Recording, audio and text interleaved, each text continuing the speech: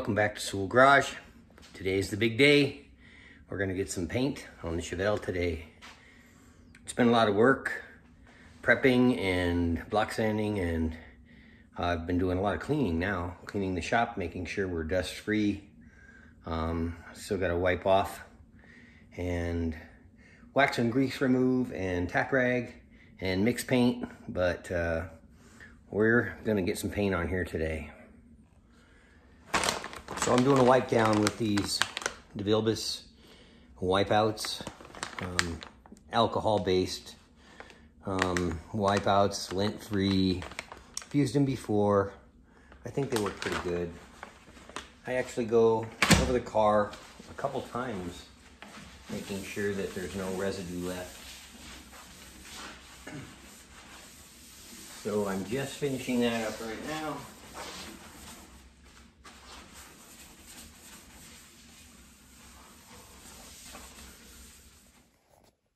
Got everything wiped down. Now I'm gonna tack rag everything, and I always like to wet the floor down as well, just to contain any dust that might come up, because I'm painting in my shop.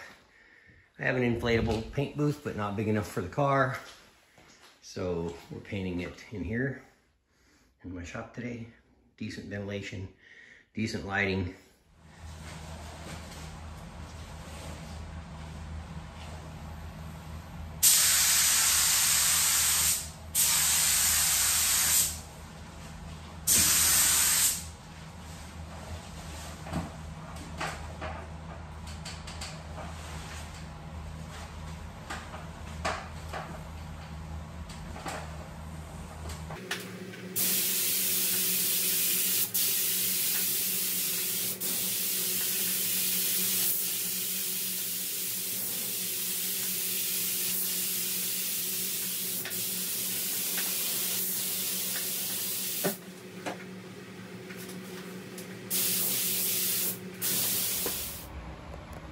Three coats of base coat.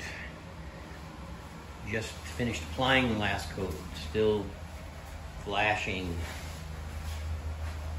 but just wanted to show you a quick pick.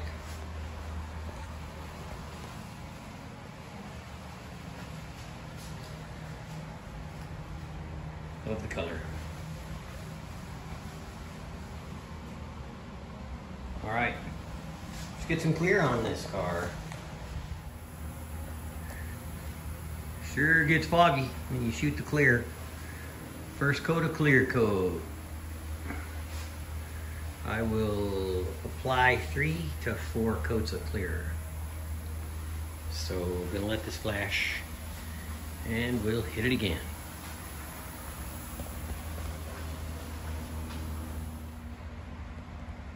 Well, I decided 3 coats is enough.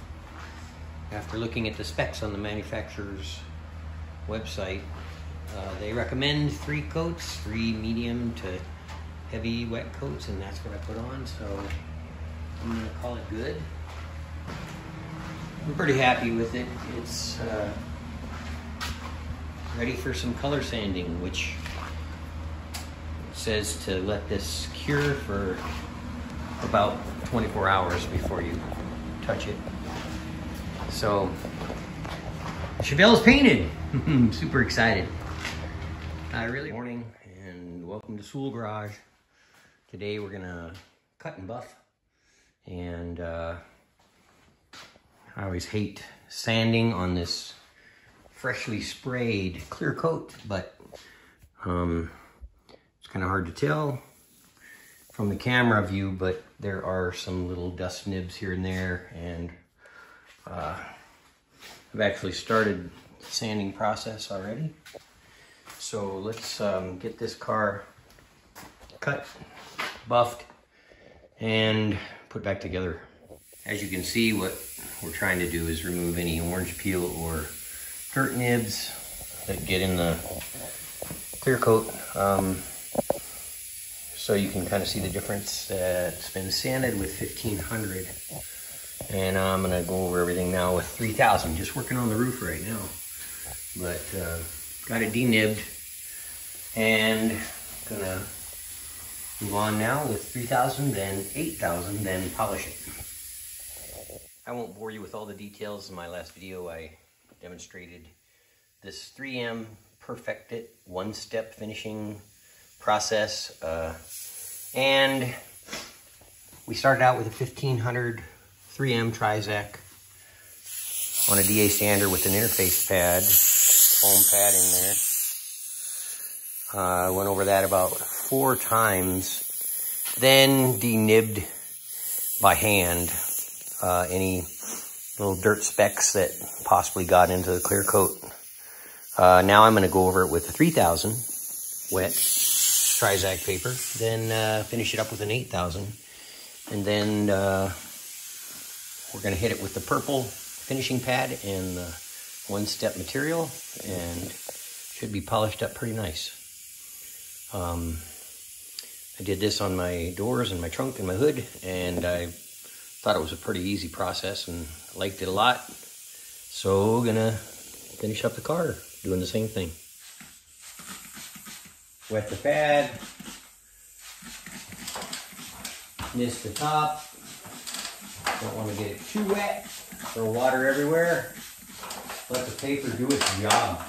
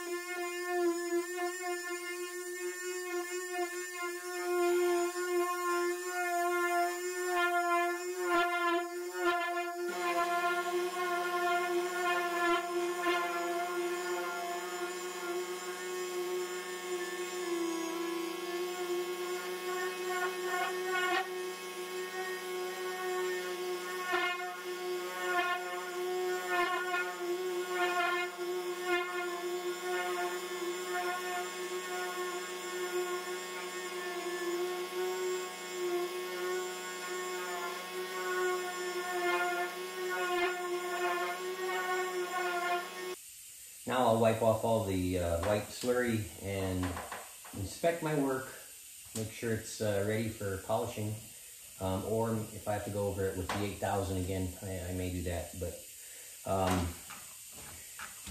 a lot of you probably don't know this about me, but I'm from Louisville, Colorado, and as you know, we had a big scare a couple weeks ago, and the Marshall Fire came through. Completely random, weird ordeal. I feel horrible for all the people that lost their homes. We were one of the lucky ones. The fire got about 3 blocks from our house, and I was freaking out pretty much about my Chevelle. But my family was more important. We were forced to evacuate, and I wanted so badly just to get this out of the shop in case the house burned down, but what can you do when they tell you evacuate now? Winds were pushing our way, and they didn't quite make it to us. They made it up to Harper Lake, and the embers and ashes did not cross the lake, and we are on the north side of the lake, so we survived. And I'm pretty happy about that, but pretty sad about the people who didn't make it and lost a lot of their homes and valuables. Anyway, gonna finish this up and see how it looks, and put the polishing pad to it.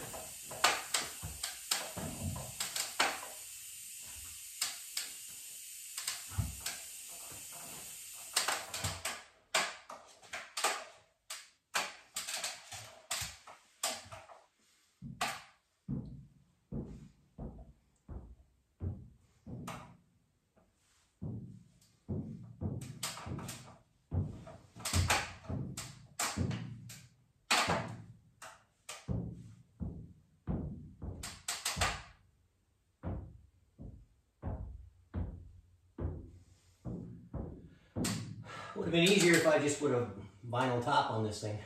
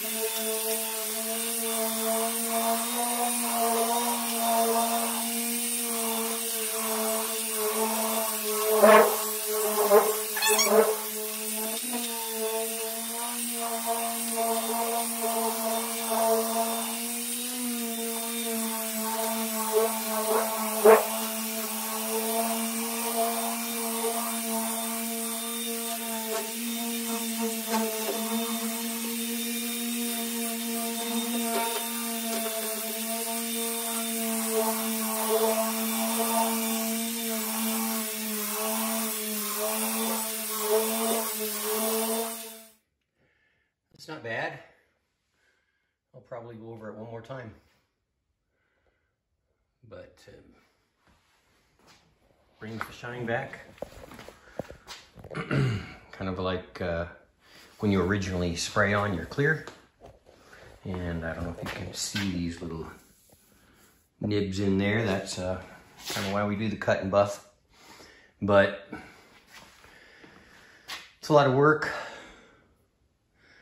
And it's not going to be a show car. It's just going to be a, hopefully a good-looking Chevelle that I love to drive. Thanks again for tuning in to Soole Garage, and subscribe and like the channel if you want to. I'd appreciate it. As you can see, you've made major progress. Wanted to share my final paint job with you. There's still lots to do, lots of reassembly and weather stripping and interior and glass and grill and bumpers, and well, it's a long list. So we'll continue to do a few reassembly videos, but just wanted to walk around and show you the finished product. Engine bay is a little dusty. We'll got a little bit of cleanup still to do there. I'm pretty happy with the paint job. So stay tuned, and thanks again for watching.